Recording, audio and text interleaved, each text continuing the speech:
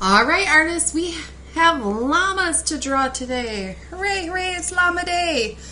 So we are just going to focus on the llama today, and then we will look at some of those Peruvian textiles for our background next week, and we will finish these up. But for today, we are just going to do the llama. So I'm going to go ahead and get us started.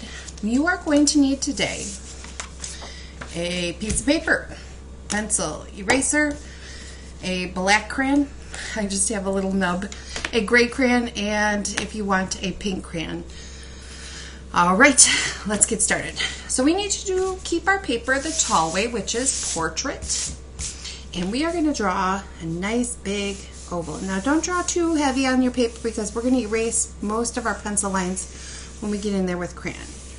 And I'm going to go about 2/3 of the way up. Okay. So I know it's hard to see my pencil here. It's a little bit better. And don't worry too much about the shape. So we are about this much llama and about this much of my paper. Actually, I might even make it a little lower because we need room for the ears. The ears are really tall. So erase that line. Okay, that looks better. Now we're going to go ahead and put those ears in. So the ears kind of come in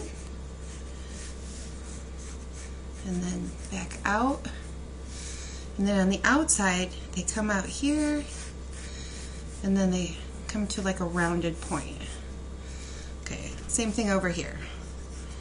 Bubble, and then back in, come out here, and they come back into like this little shape. This is a little fat. I'm going to make them a little bit more narrow. This is why we have erasers and why we start with pencil. Okay, now I'm going to go ahead and put the inside of the ears in, which is almost like a little teardrop shape.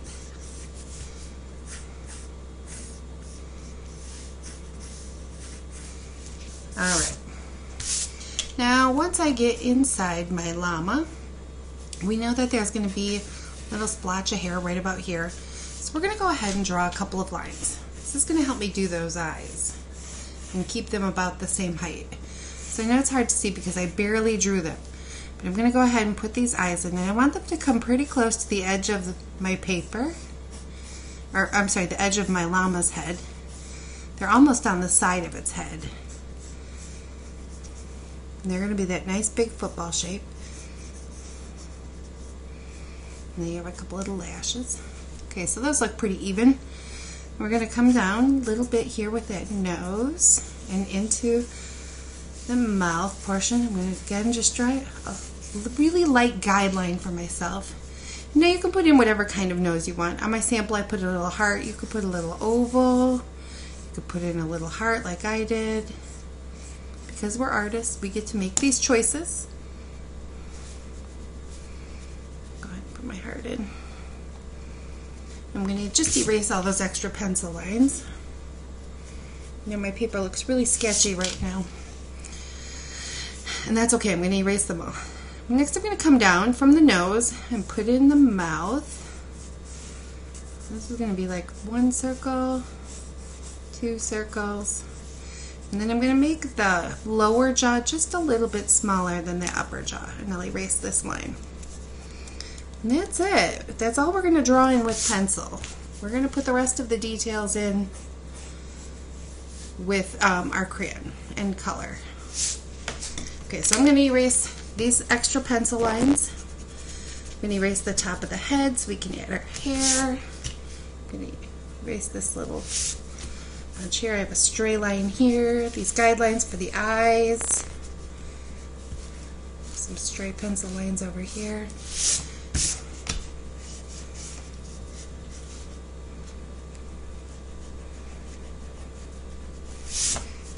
We're not going to color in the whole head or the whole face, so I really want to get all the pencil lines out of the face, especially. I'm not so worried about the outside because we're going to put some fur in. Okay, so now that we've got that, we're going to go ahead and put the eyes in. We're going to keep that little bit of a highlight, so I'm going to draw that circle. That's going to keep our eyes looking glassy and shiny. Go ahead and start coloring. Now the reason that we're using crayon is because we are eventually going to finish these with watercolor next week. And so if we use crayon, our drawing won't wash away like it would if we used marker. That wax will resist and it will stay stuck on the page. I'm just going to put a couple little lashes because they really do have beautiful eyes. Come in on this side, color this one black, and notice how I didn't color that white circle because we want to keep that highlight. Okay, same thing for the nose. We are going to come in and give that some color. Now this is where you could use that pink if you wanted to. And I'm going to put in like a little moon shape on the nose, and I'm going to leave that white. It's like a crescent moon. Okay. I'm also going to outline the mouth. Get that put in. And I'm going to do a little bit inside the ears. Make them nice and dark.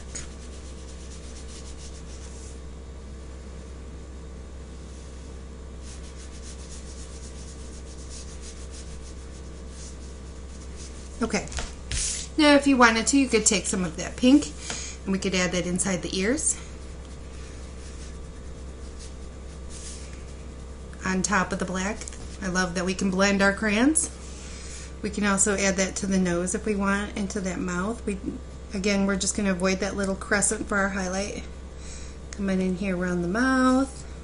We're not trying to give it lipstick. We're just trying to give it a little bit of pink. Now we're going to come in with that gray.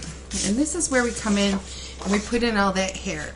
So they have this messy little bit right up here in between. Like it's almost like somebody slapped a mop on their head or something. It's kind of crazy. So we're going to put some hair sticking up. We're going to get some coming down, and it kind of comes down almost to their eyes. Okay. I like it when they curl a little because it makes it look like it's a little bit more natural hair. And we're going to come around the ears. Get that outline in. We're going to come around the eyes and the head too. And now this is where we get to put in the rest of that mouth. And this whole mouth is going to become gray. And the muzzle here.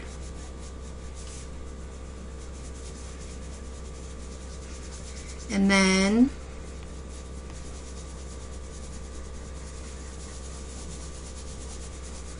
a little bit in here too, just a little bit.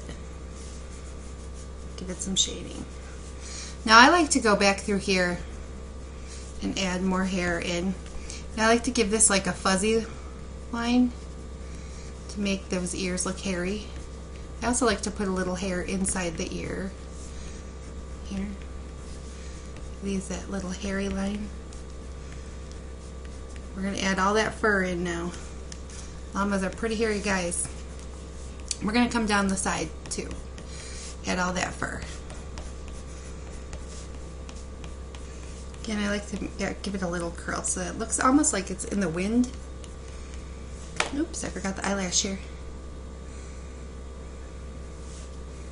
Okay. Getting that fur in. Now we want to do the fur on the face. We can bring the fur in this way too. A little bit on both sides makes it look more realistic.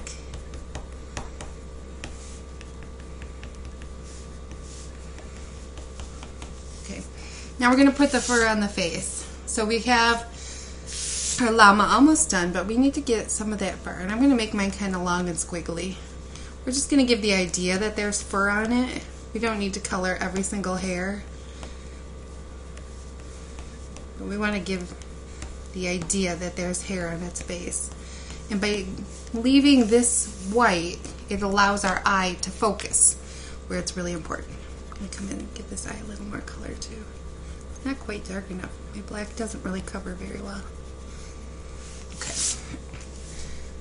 And that's it. So you can keep working on your llama. If you wanted to add any of their details, some of them had like little pom-poms, or if you wanted to make yours a different color than gray and white, you could do that.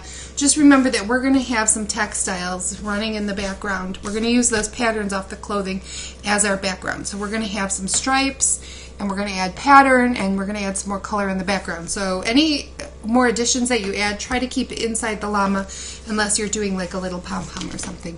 All right, good luck. If you need anything or have any questions, send me a message. I'll see you on Friday. Bye.